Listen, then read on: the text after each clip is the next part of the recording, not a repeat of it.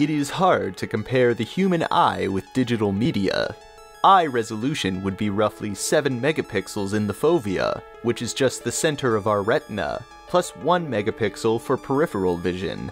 However, when considering the great processing power of our brain, which constantly gathers information as the eye moves, this resolution would be closer to 576 megapixels.